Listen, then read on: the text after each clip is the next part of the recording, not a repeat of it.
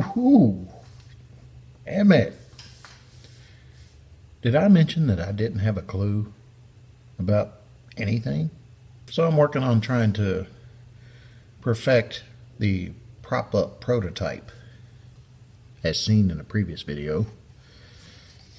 And here's what I've come up with. One of the things I ran across is this piece of wood that I used to cut this from had a bit of a cup to it. So you really can't tell it in this video. Well, maybe you can. See how it kind of goes thusly. And so when I drilled the original holes for the 5/8 dowel that I had, they came out crooked.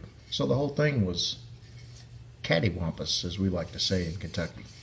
So I had this whole totally different idea of actually putting these two pieces together and hinging them like a picture frame prop. But I didn't have a hinge. So I did have this 3/4 inch dowel, and using the table saw I managed to square these up to where they're more even to one another, and did in fact make it a bit more square, and it doesn't wobble and wiggle around anymore. But it's still a prototype. It's still a work in progress. And what I'd like to do probably is at some point is to bring this angle down in such a way as to where I can create a bit of a bird lip right here, so that iPad or tablet, whatever you're going to rest on this, will have a place to sit and not just slide off. And if we do hinge the two backs together so that they open up in a V shape and you create this this lip, then when you're not using it, just fold it flat, take it with you. At least it does sit evenly on a flat surface now, and it doesn't wobble around. But had some scraps laying around, so thought I'd play with it, and that's that. Yeah. It's a floating angle. Ooh.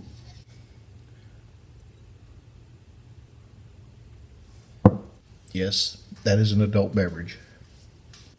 As the beginning of this video would suggest, a great many things that when you saddle yourself in the middle of a North American continent and you don't get out all that much, there's a whole lot of things you're not exposed to and you have no idea about.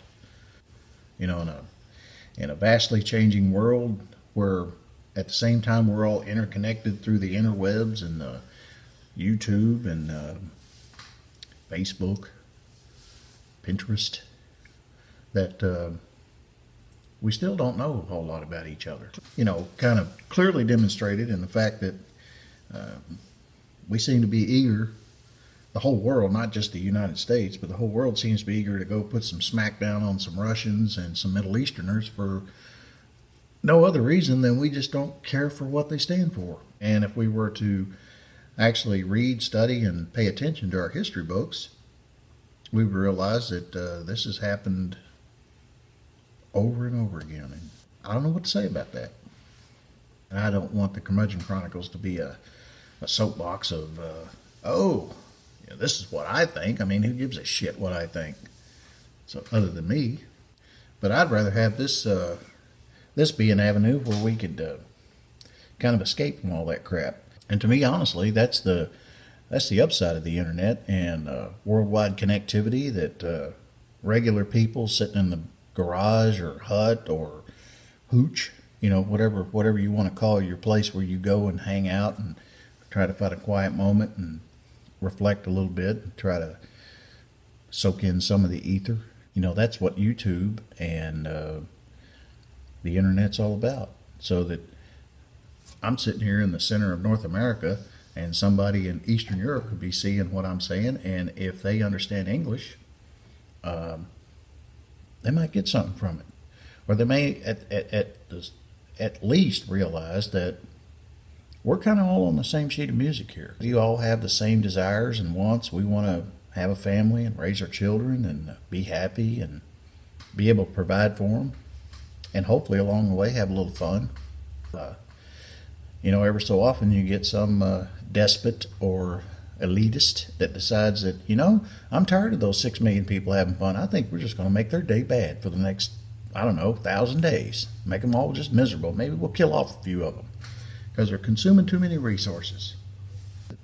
What can I say to that other than that's just the way it is? That's human nature and that's world history. And, if we don't read it and learn from it, we're doomed to repeat it.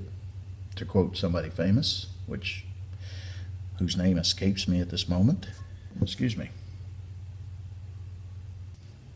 Enough of that. Oh, look, there's a speed square. Can you hear that?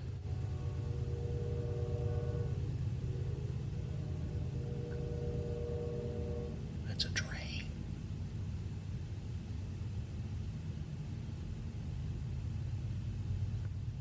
Yep, and we're a long way from the track even. I don't know if you can hear that. The rumble of the big train engine. Well, I think we've wasted enough time. If you like this video, give it that old thumbs up. If you didn't like this video, give it a thumbs up. We thank you for watching, and please tune in again.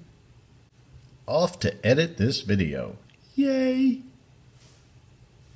Where's that? I know that button's here somewhere.